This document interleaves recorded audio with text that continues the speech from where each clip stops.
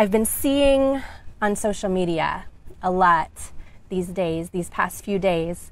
A lot of quotations are being posted, a lot of memes, photos with quotations on top of the photos are making the rounds. And one that stands out to me that I've seen is attributed to Martin Luther King Jr. Although it's worth noting that when he said it, he did say it, but when he said it, he was actually quoting a letter from a group of fellow clergy. And the quotation is, "There comes a time when silence is betrayal. There comes a time when silence is betrayal." Oh, Pleasant Hill, you don't really know me yet. And I don't know you. At most, you've seen me preach 4 online sermons. You've maybe read a handful of letters that I send in our weekly church newsletter that goes out on email. I'm getting to know you, slowly but steadily. It's hard during this pandemic time, but it's happening.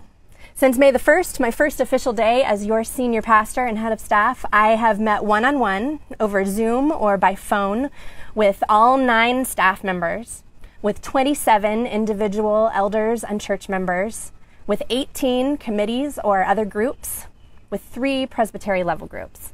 And I look forward to more calls and more conversations in the days to come. But the truth is, while you have called me to be your senior pastor, we don't really know each other yet. And so I have remained largely silent. But that silence is beginning to feel like a betrayal. I want to speak into this moment in the life of our nation, a moment into which the church is also invited to speak. The main reason why I am compelled to speak, Elijah. My education about the depth of racial inequality in America and the process of my unlearning, my choosing to actively engage my own participation in systems of privilege and white supremacy began shortly before Elijah was born, when I found myself considering, what does it mean to parent a black boy who will become a black man in America in the 21st century? Suddenly, what I had vaguely been aware of through well-intentioned social studies and history lessons, and what had come into my public consciousness a few years prior with the birth of the movement for Black Lives in Ferguson, Missouri, was coming into my family. And while before, as a white woman, I had the privilege of looking away, now I no longer do. So I began doing some serious education and self-reflection, and I have come to a point where I openly acknowledge and confess the sin of my own racism and the ways I participate in racist systems that are woven into the fabric of our nation, not to mention the fabric of the church.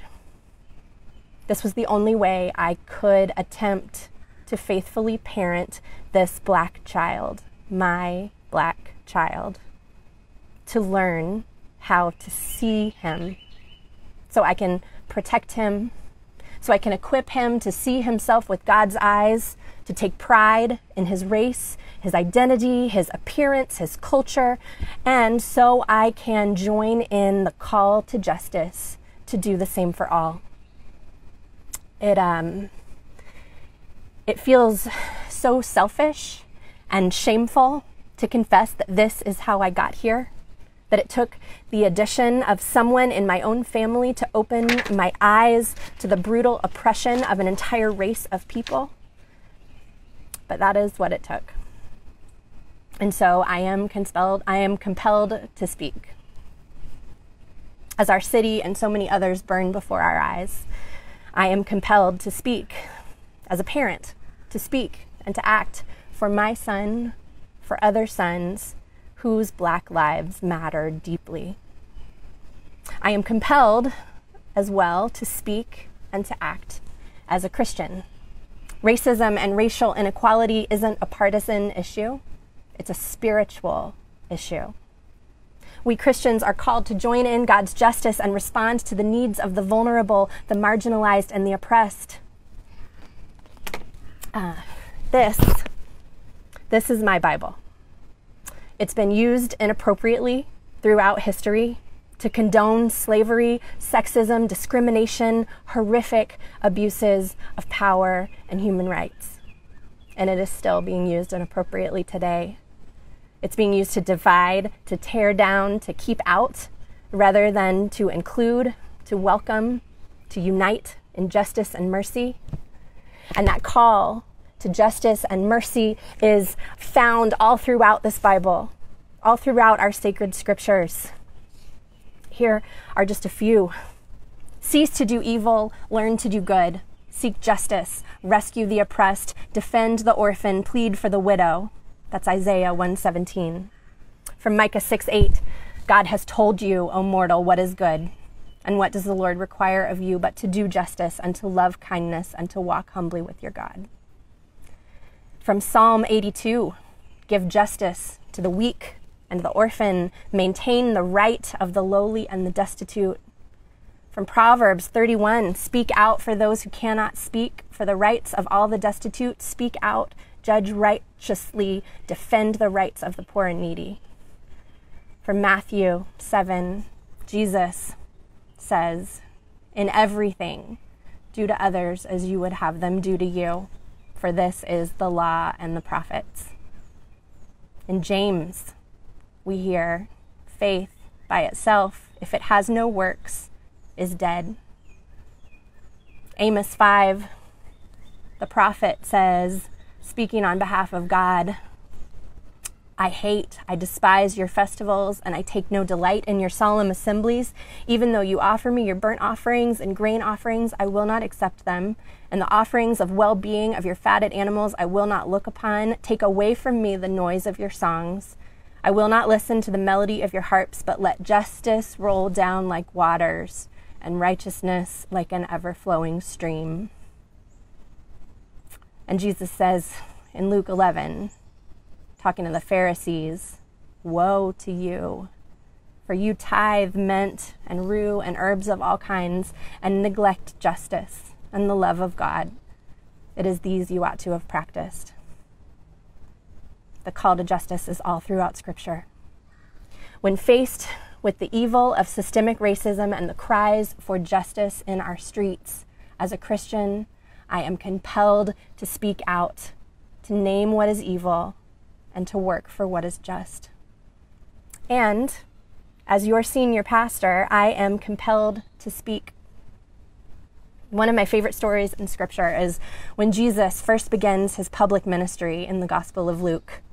It's Luke chapter 4, and it says this, when Jesus came to Nazareth, where he had been brought up, he went to the synagogue on the Sabbath day, as was his custom. He stood up to read.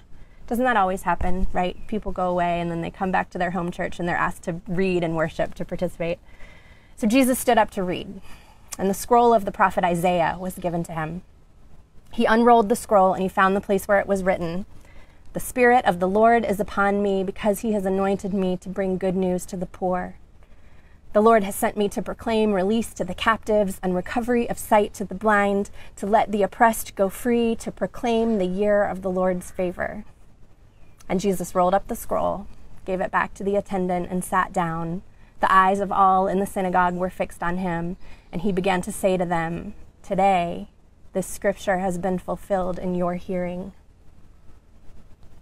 This is Jesus' mission statement, his vision for his ministry and articulation of what he is called to do on earth, to bring good news to the poor, to proclaim release to the captives and recovery of sight to the blind, to let the oppressed go free. It is this work into which he invites all who would follow him. As your new senior pastor, naturally, I checked out your website. Actually, I did this in the interview process before you had even called me. I was interested in your mission statement. What does Pleasant Hill Presbyterian Church stand for and plan to be about in the world? I quickly discovered your tagline, connecting faith to everyday life, and I loved it. I love it. I resonate. It resonates with me, and I strive to live this daily as I lead you. And I also found this, your mission and vision. This is from pleasanthillpc.org. At Pleasant Hill Presbyterian Church, we affirm that we are all loved by God beyond our wildest imagination. We belong to God who frees us to live God's love instead of judgment. We unabashedly follow Jesus without denying other paths God may have provided.